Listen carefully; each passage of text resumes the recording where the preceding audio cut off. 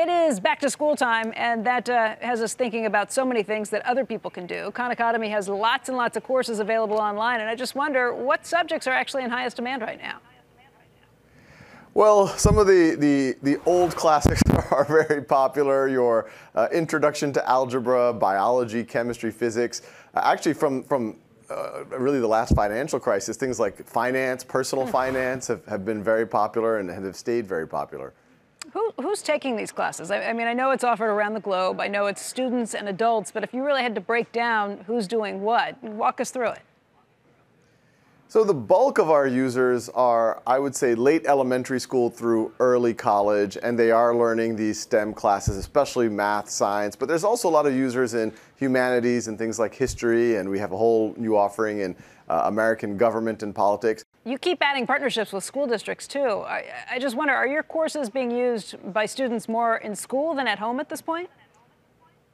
So when we got started, most people used us at home on their own. We call them independent learners. But very quickly, we made tools for teachers so that they could see what their students were working on and keep track of them. And we had a lot of grassroots adoption. We have over 250,000 teachers, registered teachers, who use Khan Academy in some way in their classrooms. What we've recently tried to push is we have all these efficacy studies that as students are able to use the platform, and the platform isn't just videos, it's exercises where kids can learn at their own time and pace. And we're seeing that if you allow kids to learn at their own time and pace and remediate gaps, that they can learn a lot faster. And so if we let them learn at their own time and pace, those gaps don't have to happen. So it's a way for students to kind of go back and say, okay, I wasn't quite up to speed on what was happening here, but I can make sure I do a little extra studying, a little extra boning up at home? Yeah, well, the classic problem, every teacher will tell you that if they have a classroom of 25, 30, 35 students, all of those students are at different levels. A lot of the students might not even be ready for the grade level work. A lot of the students might be ready to move ahead. Even the kids who are ready for grade level might have a gap here or there. And the gold standard has always been personalized instruction, differentiation, allowing the teacher to meet every student where they are. But you can imagine it's near impossible to do it with 30 students.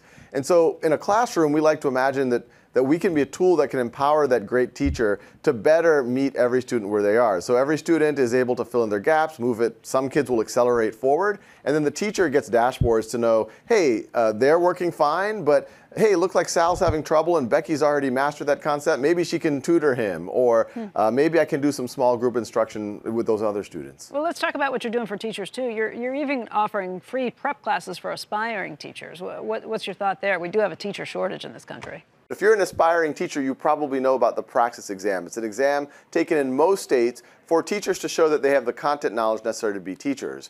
Now, unfortunately, it has sometimes been a gate for a lot of teachers to be able to get into the profession. And so now we're able to offer free official practice for the Praxis to allow more teachers to go into the profession. You know, what's next? You keep conquering issue after issue and taking these things on. Is there ever going to be a Khan Academy diploma that's recognized by businesses? That's my hope. You know, as a nonprofit, our mission is free world-class education for anyone, anywhere, and there's really 3 pillars to that. One is try to give world-class material away for free to the world.